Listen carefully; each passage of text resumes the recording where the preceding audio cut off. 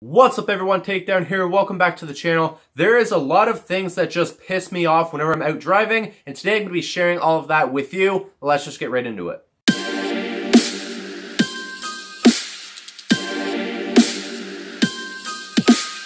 So the first thing for me, in my opinion, everybody gets pissed off about. And it is people not using their blinker whenever they are going to be turning. To me, it is so simple. You either hit the lever up or down to just let people know which direction you plan on turning. That's it. That's all there is to it. Yet people still do not use it. And it just pisses me off every freaking time. So the next thing, it might just be me, but whenever I'm driving down the road and there's a vehicle parked on my side of the road and there's another vehicle coming in the opposite direction, I always stop and wait for the vehicle to pass before I swerve around the parked vehicle. Yet, whenever I'm driving down the road and there's a vehicle parked on the opposite side and there's a vehicle coming in the opposite direction, that vehicle always seems to swerve around the parked vehicle. To me, I just don't get it. It doesn't take very long for me to pass. Why can't you wait so then you can go around the vehicle safely? The next one is people driving way too slow. You've probably heard of Sunday drivers, but whenever it happens all the freaking time, any day of the week, it really pisses me off. To me, driving way too slow is just as dangerous as driving way too fast. The speed limit is there for a reason. That is the speed you should be driving at. So if you're going way too slow, it could cause an accident, just as going way too fast could. To me, there is some exceptions to me getting pissed off while I'm driving whenever I see people driving too slow. For example, if it looks like the person has just gotten their license, they're a new driver on the road. Because right now, they're just learning how to drive. They don't know yet, so I give them a little bit more credit. And also, elder people, whenever they drive, if they're driving a little bit slow, to me, there is a lot of elder people that are on the road that honestly shouldn't be. I think it's once you turn 80, I might be wrong on this, but once you turn 80, every couple of years, you have to go and do your test again. In my opinion, I think they should be doing it a little bit more frequent because whenever you're getting older, anything can happen within those years. Your vision can start going, your senses could start going, so a lot more people just don't know how to follow the rules of the road whenever they're up in age. I think they should be doing it a little bit more frequently and have them doing the tests a little bit more. I think that would benefit, but I am a little bit more respectful. But as for anybody else that is driving way too slow when they shouldn't be, to me, I just don't get it. That is a good way to cause an accident. Whenever I'm driving behind a slow driver, if I know they're not a new driver or an elder driver,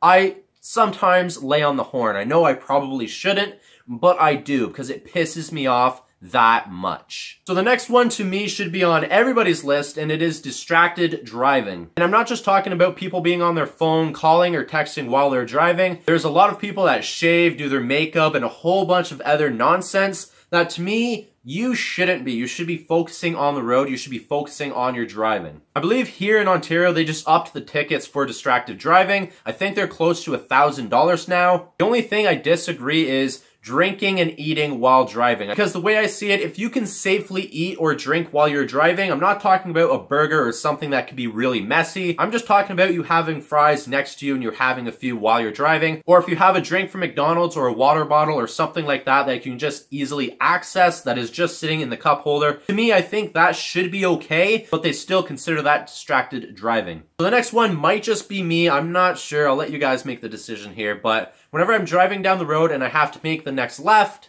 but there's traffic coming in the opposite lane in the opposite direction. So normally I will just stop and wait for all the traffic to pass before I take my turn. Now, what pisses me off about this is whenever there's impatient drivers behind me, they will pull out around me. Sometimes they'll honk on the horn. Sometimes they'll just be pissed off and speed as fast as they can beside me. And to me, that is very dangerous. Just patiently wait for all the traffic to go, wait for the person to turn. To me, you shouldn't be passing people, especially if there's not a lane next to you. To me, it doesn't take very long and it's way more safer than going around somebody. The next one has been happening to me quite a bit, and honestly, it just pisses me off. And it's the fact that people don't know how to park or don't know how to drive through a parking lot. Whenever I have to go to the grocery store, I usually park the farthest away just because I know there's a lot of stupid drivers in my town. And what happens quite a bit whenever I'm driving, I try to drive pretty slow whenever I'm driving through the parking lot, and people just, whenever they're backing out, they just don't look to see if there's anything coming. So they just keep going and going and going. So either I stop and lay on the horn or I just speed up a little bit just so they don't collide with me. So to me, I just don't get why people can't use their mirrors, can't look behind them, can't use their blind spot. Whenever they're backing out of their parking spot, they don't look to see if other vehicles are coming,